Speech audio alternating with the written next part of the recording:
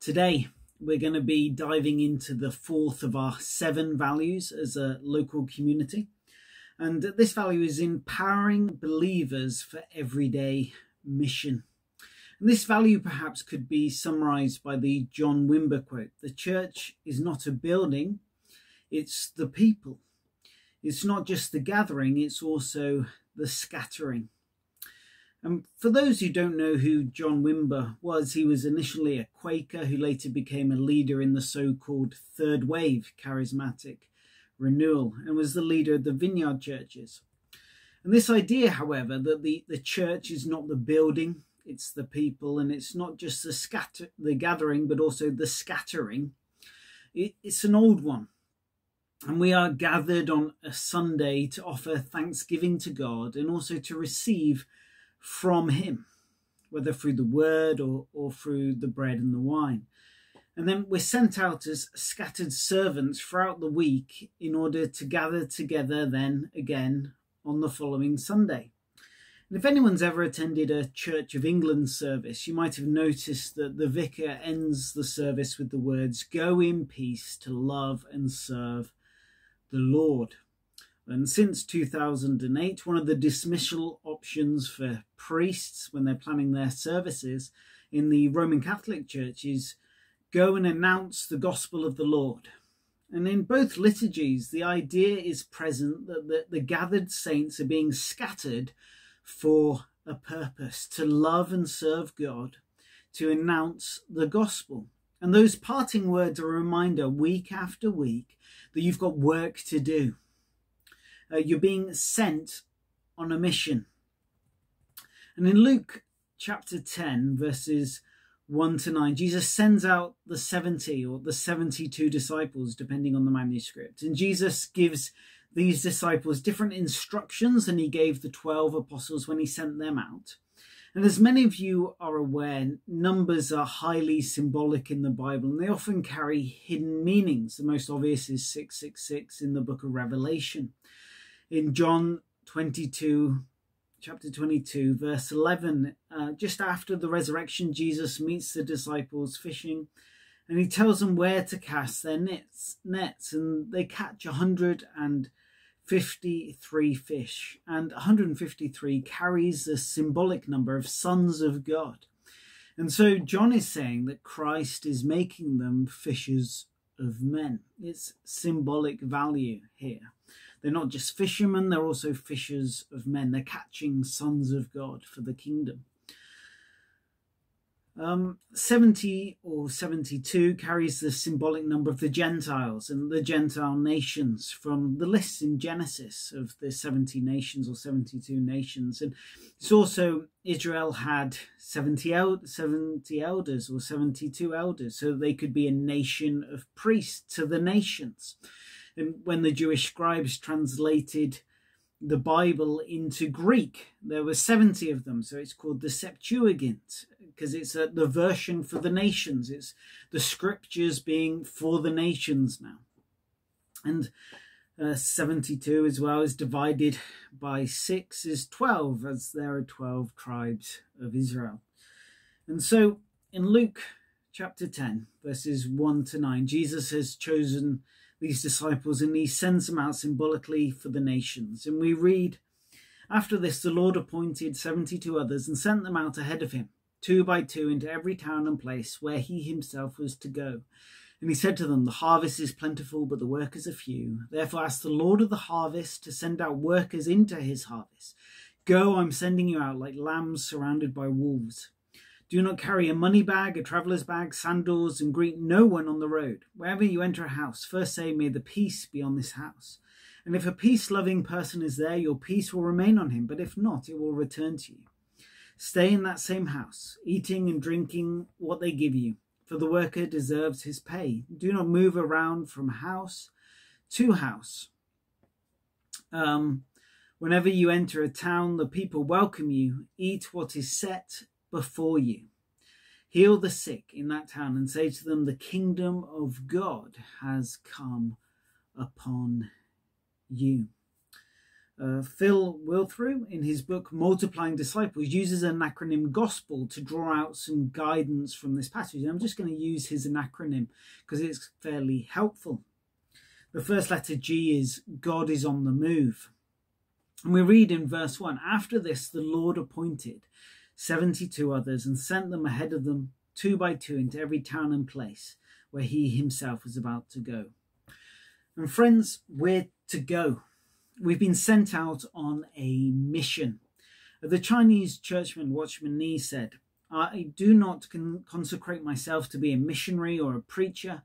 Rather, I consecrate myself to God to do his will where I am, be it in the school or office or kitchen, wherever he may, in his wisdom, send me.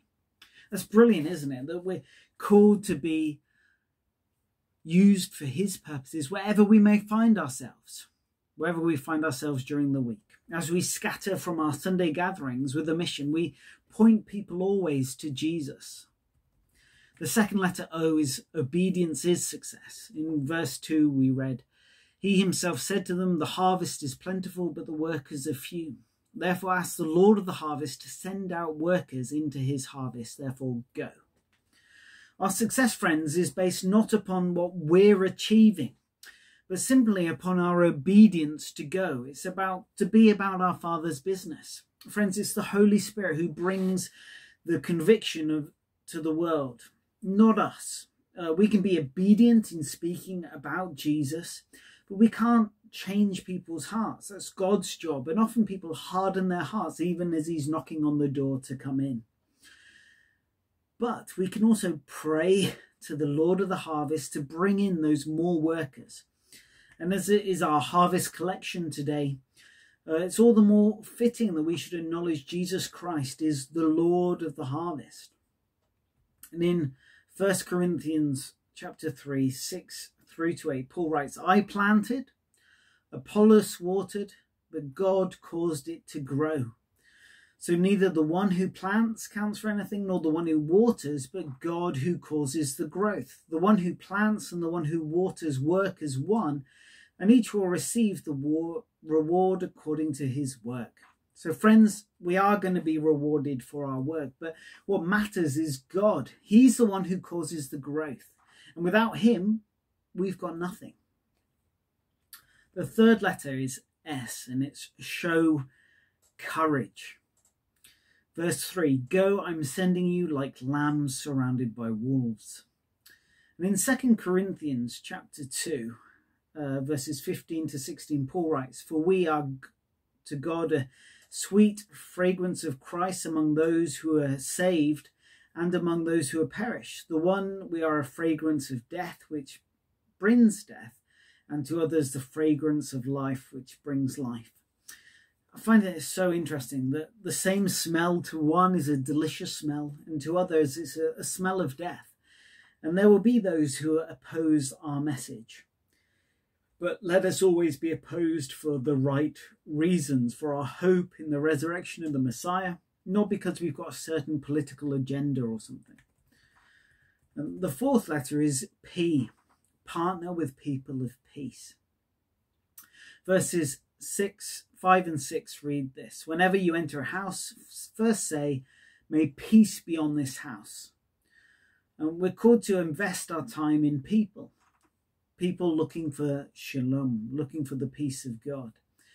And Paul in 1 Thessalonians chapter 2 verse 8 says, because we loved you so much, we were delighted to share with you not only the gospel of God, but our lives as well. And friends, when people are dear to us, we want to share our lives with them.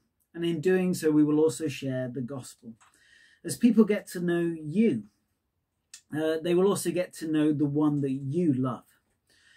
And this is if you truly love God. In the words of A.W. Tozer, what's closest to your heart, you will talk about. And if God is closest to your heart, then you will talk about him. Friends, the biggest hindrance in our evangelism is that we don't actually love God, nor do we want to tell others about him. For if we do love him, then we'll be unable not to talk about him. It just come from us. It will flow out of us. We will just want to talk about him all the time. The fifth letter is E, and it's expect God's power and presence. Verses 8 to 9. Whenever you enter a town and people welcome you, eat what is set before you. Heal the sick in that town and say to them, the kingdom of God has come upon you. Jesus encourages his disciples to eat with those who offered hospitality and to heal the sick in the town. Friends, part of our calling, therefore, is to push doors, to see where they open and to go through, to eat with those who are happy to eat with us and point people ever towards Jesus, who is the great physician of our souls. Yes, there's a place for physical healing. Of course there is. We should pray for those who need healing. But the most important healing that any of us need is the healing of our relationship with God. For that one has eternal consequences. As everyday missionaries, we're called to meet people wherever they are and to simply be Jesus to them. Teresa of Avila, a Spanish writer on the spiritual life, said, Christ has no body on earth but yours, no hands, no feet but yours. Yours are the eyes with which Christ looks out with compassion on the world. Yours are the feet with which he is to go about doing good, and yours are the hands with which he blesses us now. It's an important thought to grasp, one that Paul really took hold of following his call to preach to the nations, the Gentiles, on the road to Damascus. The risen Christ told him, Saul, Saul, why are you persecuting me? He was persecuting Christians, but Christ so identifies with us that he says, why do you persecute me? The Christian is part of Christ's body in the world. The last letter, L, of gospel is lead people to Jesus. And that is what being an everyday missionary is all about. We're beggars telling beggars where to find the bread.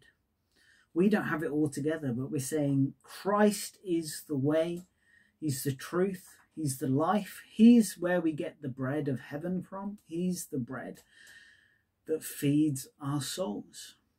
That is the source of life.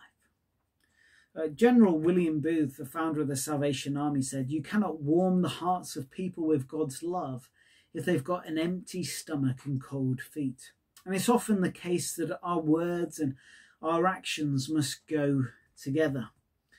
In 1 Peter 3:15, Peter writes, always be prepared to answer to anyone who asks you to give a reason for the hope that you have, but do this with gentleness and respect. Friends, we must always be prepared to be in that state of readiness to give an answer that anyone might ask of why our hope is in Jesus the Messiah. However, any answers must we give will be with gentleness and respect. And since we're going to be celebrating the harvest today, it seems that we should mention our Lord's parable of the sower from Matthew 13:1 to 23. We're told in verses 3 to 9. A farmer went out to sow his seed. As he scattered the seed, some fell along the path, and the birds came and they ate it up. Some fell on rocky places, and it did not have much soil. It sprang up quickly because the soil was shallow. But the sun came up, the plants were scorched, and they withered because they had no root. Other seed fell among the thorns, which grew up and choked the plants. Still others fell on the good soil, where it produced a crop 160 or 30 times that was sown. Whoever has ears, let them hear. And Jesus explains this to us in 19 to 23, when we read, when anyone hears the message about the kingdom and does not understand it, the evil one comes, snatches away what was sown in their heart. And this is the seed sown along the path. The seed falling on the ground refers to someone who hears the word and at once receives it with joy. But since they have no root, they last only a short time. And when trouble or persecution comes because of the word, they fall asleep.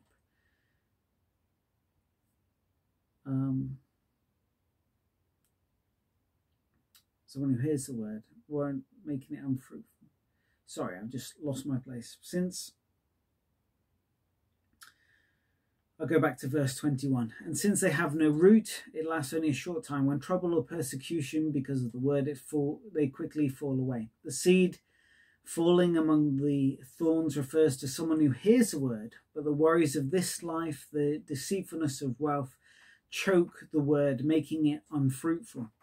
But the seed falling on the good soil refers to someone who hears the word and they understands it. And this is the one who produces a crop, yielding 100, 60 or 30 times what was sown. And this parable explains for us many of our own experiences with people we know and people we speak to about faith. Number one, that there would be a group of people, number one, who some just do not understand our message and Satan has blinded their eyes to the truth. Number two, some receive the message very enthusiastically, but then something bad happens and they walk away. Number three, some receive the message, but then the worries of this life, the things of this world, desires for wealth, they make them unfruitful. And number four, some receive the message and understand it, but go on to yield a great crop. I think we all know these four kinds of people, and we should not be surprised when some do walk away, because Jesus has said that they would. And what we need to do is encourage the seeds, the good seeds, that have fallen in good soil, but also the seeds among the thorns to break free from their thorns so they can go on to produce good fruit. The worries of this life, the desires for political power, whatever it might be, are ways in which our fruitfulness can get choked by the weeds. In Matthew 16, 41 to 43, Jesus describes the end of this age, and he says this: the Son of Man will send out his angels, they will weed out of his kingdom everything that causes sin and all who do evil. They will throw them into the blazing furnace, where there will be weeping and the gnashing of teeth. And the righteous will shine like the sun in the kingdom of their Father. Whoever has ears, let them hear. This is a warning for all of us. When Christ returns at the end of the harvest, will he and the angels remove us? Will they? Will they remove us? Or will we have a place in the kingdom and shine like the sun? Do we have ears to hear? It's an important message for all of us to grasp. In Acts 10, 34 to 35, Peter declares, "Now I realize how true it is. God does not show favoritism, but accepts from every nation the one who fears him and does what is right." Friends, this is all that's asked from us, that we turn from our idols and we turn to the God of Israel, that we turn away from sin, and that we're united with Jesus, the Messiah, through the waters of baptism. Jesus, as the Messiah of Israel, has made a way for us to be acceptable to God, not because of our many works, but because of our faith in him. As far as the east is from the west, so far has he removed our wrongdoings from us. As Paul says in 2 Corinthians 5:21, God has made the one who did not know sin to be sin for us, that in him we would become the righteousness of God. So friends, as long as we're in the Messiah, in Christ Jesus, as long as we're united with him, then we have the righteousness of God, that there is now no condemnation for those who are in Christ Jesus. And friends, as we dwell upon the subject of empowering believers for everyday mission, let us be assured that it is the Holy Spirit who empowers any of us for mission. God is the one who brings the harvest, not us. So in conclusion, friends, as we are gathered on a Sunday to offer thanksgiving to God and to receive from him, then let us be scattered servants throughout this week, in every week, to gather together again on the following Sunday. It is the Lord who's in charge of the harvest, not us, but we're called to be faithful and fruitful servants. So this week, let us seek God for his empowerment through the Spirit for our mission and for his presence to be in our lives. Amen. Let me pray. Heavenly Father, we just pray that for each of us this week, that we might have your presence, your power through your Spirit, that we might be your scattered servants this week, wherever we go. Amen.